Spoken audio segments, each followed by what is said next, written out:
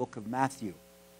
And what we're looking at is we're looking at the present, the past, and the future from a biblical New Testament vantage point.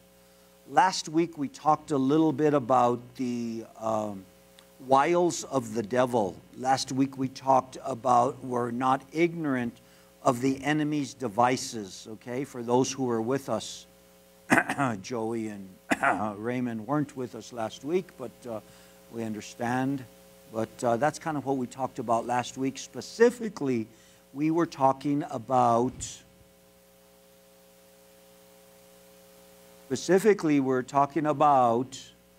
anybody? Wearing out of the saints, okay? That's what we're talking about. One of the tricks of the enemy is to try to wear the saints down. And what happens in the wearing out process is the wearing out process doesn't last, it occurs over time, okay? If your faith is strong, the enemy is trying to wear it out. And it's something that we need to recognize, is that the wearing out. But today we're going to talk about something that is, I believe, very interesting, and it's the way that God deals with man. You know, it's important for us to understand is that the heart of man hasn't changed from the garden all the way till now. You know, we have technology, we have a lot of things that have changed over the last 100+ years have changed. Things have changed in our lifetime more than any other generation, except maybe Noah's generation. There's been a lot of change, and we think it's been that way all the time, and if you really understand it, it hasn't. Things have changed tremendously.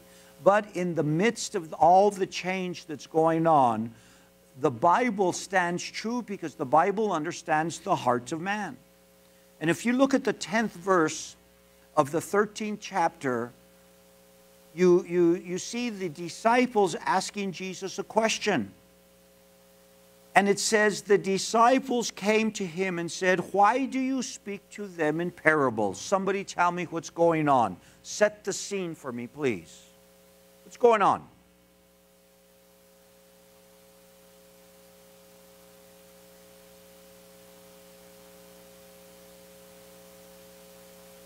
When I'm looking at John and not paying attention to you guys, he's John says, right on time, John. You guys, you and Yolanda, are right on time. Yeah, no, don't blame it on her, dude. That's you're not going to get away with that anymore. What's going on in the 13th chapter? Somebody kind of set the scene for me a little bit. Anybody? He's teaching them. Yes, man, he's teaching them. He's teaching his disciples. You know what I mean? He's got the disciples. What you have to understand is that in every group you have the situation that Jesus had. Jesus is out there teaching, and who's around? Number one, the religious leaders are always around looking. Also, the multitude is out of there. Okay? From the multitude comes the disciples. You know, they're always drawn out of the multitude, and they come. And then the last group are the apostles that are always right there around him. And wherever Jesus went, whether it was in Galilee or in Jerusalem, you can almost bet that the religious leaders were there, that the multitude was there, that the disciples were there, and that the apostles were right along with him, because Jesus is preparing the disciples, including the apostles. Jesus is preparing them, and he knows he only has a certain amount of time, and he has to get these guys on the right track because they're going to change the world. These guys, a bunch of nobodies from nowhere, and they're going to change the world. But here's what's going on. Jesus is teaching. And how is he teaching? What method is he using to teach the people that are there? Parables, okay? What is a parable? Look at this group right over here. This is my A squad right over here, right there. Those two over there. They boom, okay? A parable is what? It's an earthly story with a heavenly meaning. So Jesus has been using this form of teaching in this chapter and in this situation, this environment that we find ourselves in. And once again, what is a parable? A parable is, number one, a earthly story with a heavenly meaning. And the disciples come to him and they ask him, why are you doing it that way? What do you think their concern was? The people weren't getting it. The people weren't understanding it. So the disciples, the apostles, they're looking at the multitude and the religious leaders, and Jesus is talking about farming, and he's talking about fishing, and he's talking about weather, he's talking about everyday regular events, and using that earthly story and translating it spiritually. And the disciples come to him and say, why are you teaching them in parables? Because they're not getting it. But let me tell you what, a parable is one of the basic forms of teaching. A parable is something that you use that everybody understands. If I talked about driving and used driving and then translated it into a spiritual lesson, all of us would understand about driving. Okay? Let's say that I started talking about, and I know none of you do this except me, okay? Because you guys are just so holy and so obedient to the law. But do you realize that there's people out there that try to read their phone and text at the same time while they're driving?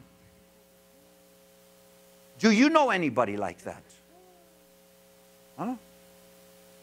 There's people that actually do that. I've caught myself a couple of times doing that.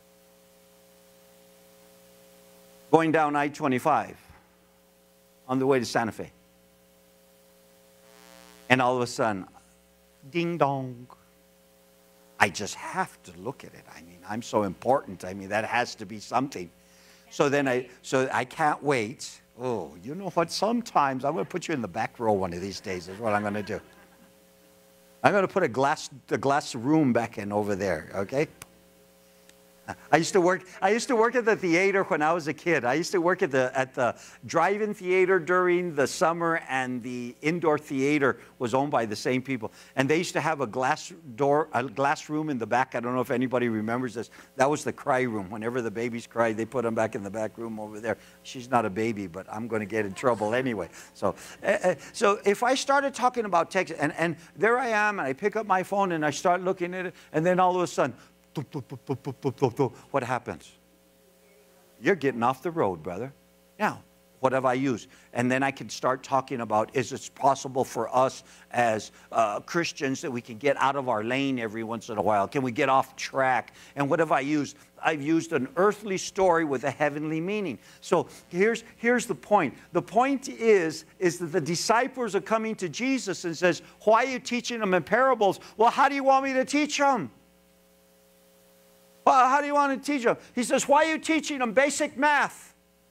Because they're definitely not going to understand algebra, geometry, and some of the other applied sciences that are out there. They ain't going to get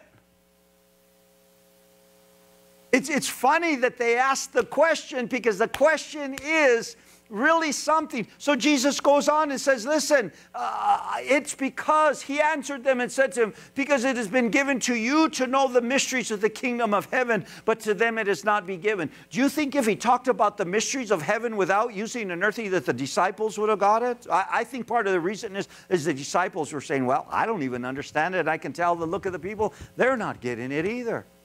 The beautiful thing was, one of these days the disciples were going to get it.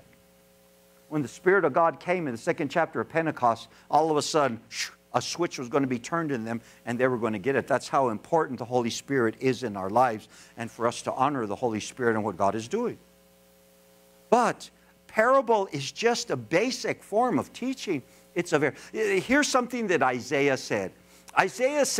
God said in Isaiah, how shall I teach this people? How is it that I'm going to teach these people? Here's how I'll teach these people. Line upon line, precept upon precept, here a little, there a little. He was saying pretty much the same thing that's going on right here in the 13th chapter. He says, this is how I'm going to teach. I'm going to teach them like little kids. Okay? Mamas, you know how you do this. You know how you teach your kids. You teach them, yeah, you go over it again, and you go over it again, and you go over it again. And and God in the Old Testament says, how am I going to teach Israel? He says, I'm going to teach them line upon line, precept upon precept, here a little, there a little. And you read that on the outset and it sounds, well, that's pretty deep. No, it wasn't deep at all. It says, listen, we got to go back to the elementary schools. We got to go back to first grade. We got to go back to repetition over and over and over again. God is always trying to bring revelation. Everybody say revelation. God is trying to bring revelation into our lives. God is invested in bringing revelation, and revelation is the uncovering of the hidden things. Here he is trying to bring an uncovering. What is he trying? What is his basic topic here in the 13th chapter of Matthew? What has been his basic topic since he started his earthly ministry? The kingdom, the kingdom, the kingdom, the kingdom. And if you look at the parables, almost every parable in the Bible starts off talking about the kingdom of God or the kingdom of heaven is like. And it's like. And it's like, and it's like. And what's he trying to do? He's trying to uncover, he's trying to unveil the kingdom. And there's the apostles, there's the disciples, there's the multitude, there's the religious leaders. And he's speaking to them in a very simple way. Not everybody's getting it. I tell you, Nicodemus didn't get it in the 3rd chapter of John. See, Jesus, once again, he uses an earthly story to convey a spiritual truth. What was the earthly topic that Jesus used in the 3rd chapter when he was talking to Nicodemus? Born again. He says, you have to be born again. And Nicodemus was thinking over here, and Jesus was talking over here. And Nicodemus even says, well, how can I get back into my mother's womb? And Nick, he says, Nick, you don't get it, buddy. You don't get it. I'm trying to take you up. And I believe God is always trying to take us up, and he's trying to do that to all humanity. But here we have the multitudes, and Jesus is trying to teach them in a very basic form, in a very easy to understand process. And guess what? Wakale goes right over their head.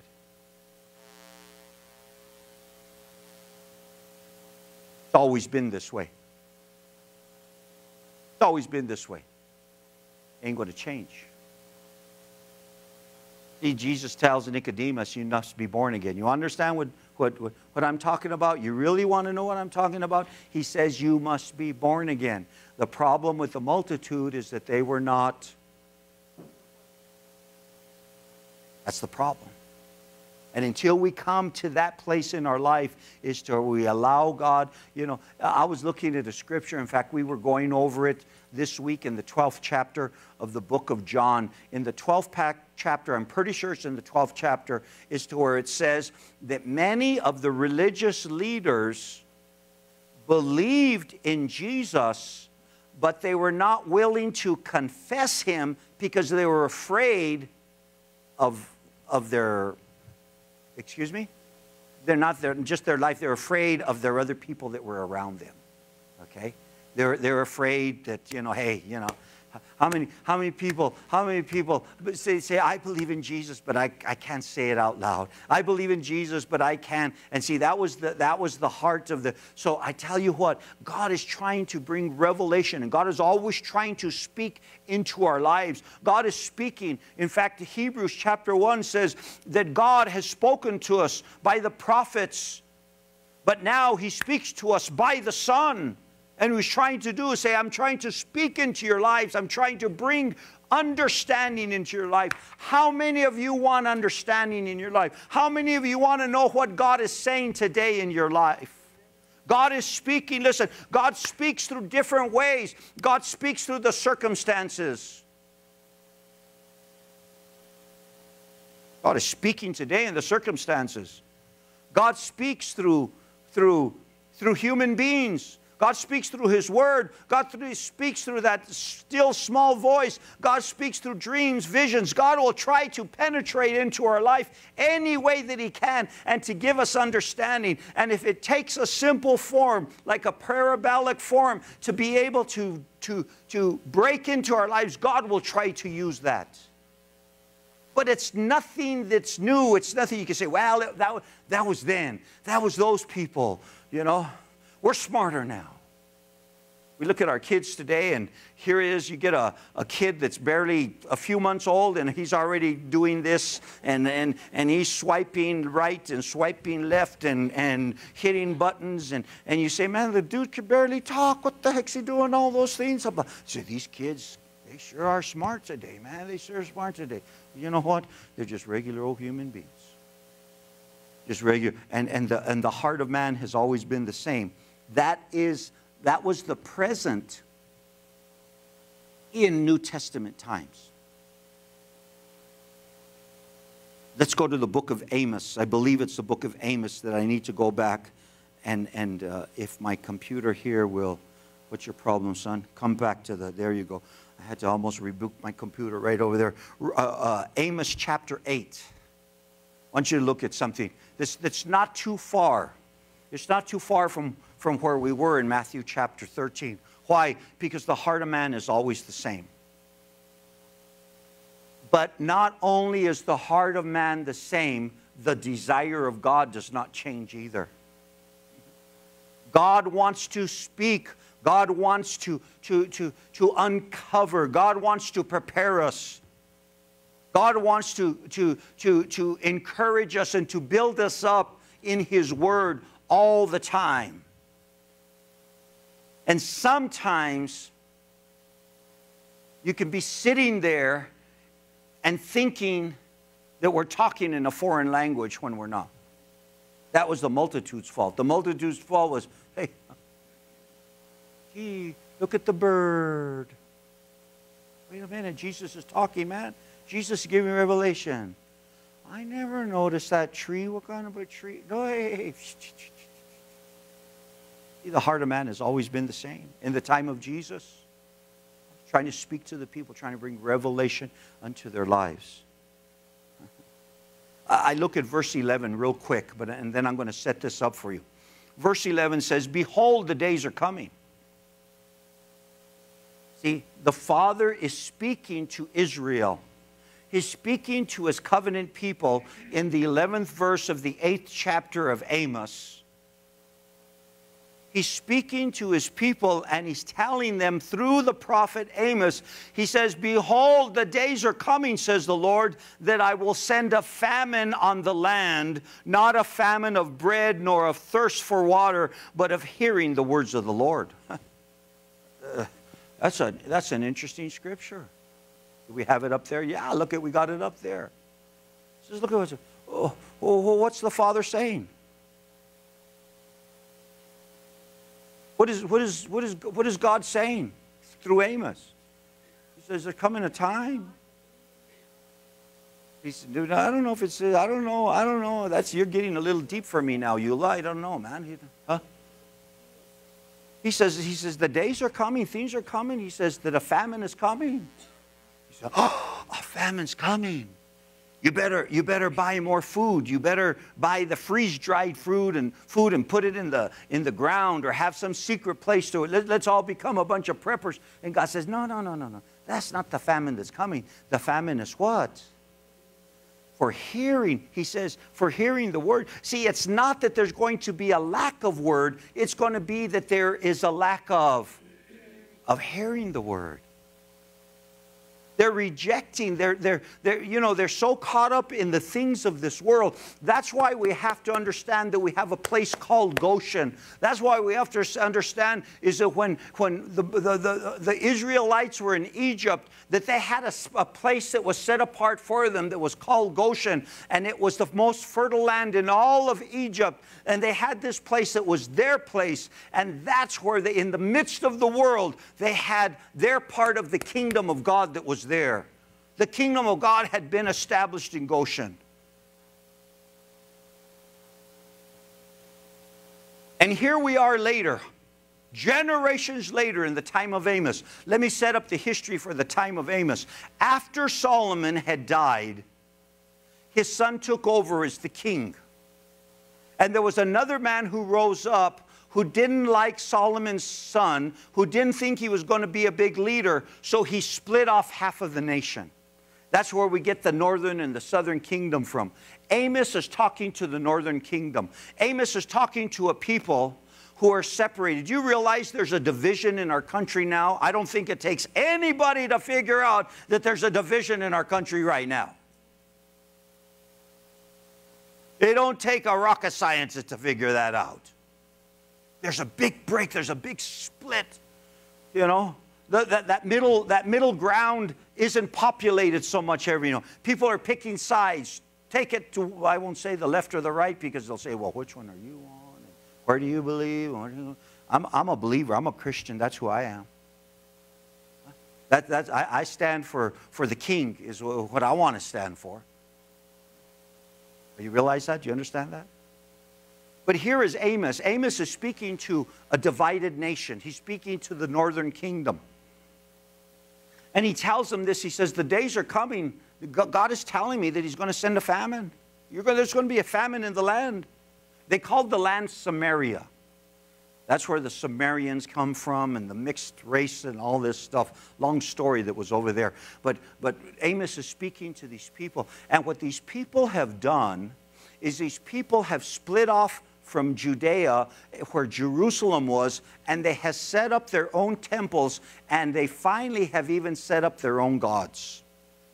They're not worshiping the God of Moses or of David or of Abraham anymore. They are worshiping the god Baal. Baal was the devil incarnate. Baal was the kingdom of darkness, not the kingdom of light. And these people had been so overtaken by the worship of Baal that they had completely separated themselves, not just in their physical, not just in their mind, but in their spirit. They had separated themselves away from God completely. And God says, I'm going to send a famine in the land. See, the famine in the land was on the multitude. The famine in the land was on the 13th chapter, when the people really weren't getting it. Did God want them to get it? Ask the question for me, please. Did God want them to get it in the 13th chapter of Matthew? Huh? Of course he did. I mean, he sends his only begotten son, born of a virgin, living a sinless life, full of the Holy Spirit, to speak into their lives. Did God want them to get it? Listen, listen. We cannot allow spiritual ignorance to come into our lives. We cannot let the things these people had allowed, because what it is, the drifting, it's like we talked about this the last couple of weeks. It's like that boat that you untie from the pier. What happens with that boat that you cut the rope? What happens with that boat after a while? It starts drifting away. Little by little, little by. You say, well, it's not going too far. Give it a while. One of these days, you won't be able to swim out there to get to that boat. One of these days, you won't even be able to see that boat. And that's what happens, is we allow spiritual ignorance to come into our lives. Listen, these were covenant people in the time of Jesus. In the present biblical New Testament times, they were covenant people. And the Old Testament in the time of Advent, still the same. They are covenant people. They are God's people that he has set apart. They were the ones whose forefathers were in Goshen. They were their forefathers had been in the wilderness. Their forefathers had crossed over with Joshua into them. But still the problem is the same. Yes, sir.